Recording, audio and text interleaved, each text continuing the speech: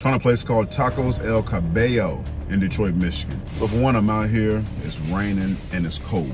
I mean, it's freezing. And I gotta give credit to this food truck, man. I mean, this food truck is out here open, serving food, and it's damn near a blizzard outside. I'm gonna get off topic for just 1 second. This is the I be talking about when it comes to North Carolina. I just want you guys to look at this. It's a whole blizzard out here, man. And they out here getting that mother work done. Said all that to say, I know this kind of went off topic a little bit, but North Carolina, come on, bro. Get it together. Shit. Anyway, this place specializes in Mexican food, Mexican street food, that is. I got a couple of different items. Let's see what they hitting on. We got a steak taco. So you can get this in a flour tortilla or you can get it in corn. I got it in corn. And they fill this thing up with a bunch of meat and onions. Now, this isn't your typical marinated steak. When you bite into this, it does have a very strong citrus flavor to it. Well, it's not really strong, it's subtle. I'm gonna try with this green sauce. This food truck got it going on. Not even lying. This is a beef head taco, also known as a cabeza. These tacos are nothing to be played with. When it comes to delivering on the quantity of meat you give these tacos, oh, they give it to you. And it's not even that much. I think I may have paid like $5.50, $6. Maybe it was cheaper, I don't know. Anyway, let's add along.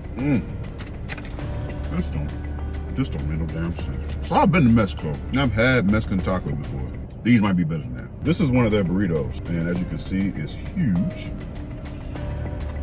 Man, this place ain't missing a beat. God damn. I want you guys to hear me out. This is the most meat that I've ever had in a burrito. Let me show it to you. All of that cheese and beans and cilantro and all that. I know it's hard to believe, but that's what this burrito is stuffed with. This thing is filling, the meat is marinated, it's flavorful, it's a tad bit salty, ain't gonna lie to you, but it's not bad at all. And they really put a lot of love into making this burrito. Nah, we gotta put some sauce on you. You too damn good. Got some sauce? Open your mouth, bitch. Oh my God. Damn it, this might be the best Mexican food I have. This is crazy. And now we have a torta.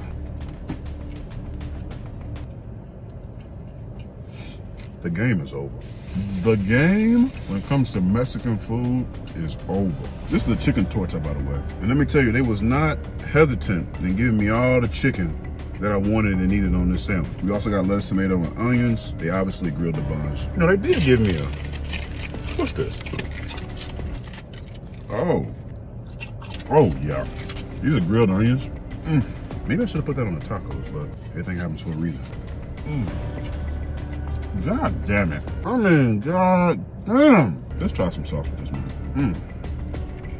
Right hand of God. I'll put this Mexican food truck up against any Mexican food truck in the United States of America. I'm gonna put the address right here. If you love Mexican food, Mexican street food, you want some of the best Mexican food that you'll ever have in your life, come check this place out.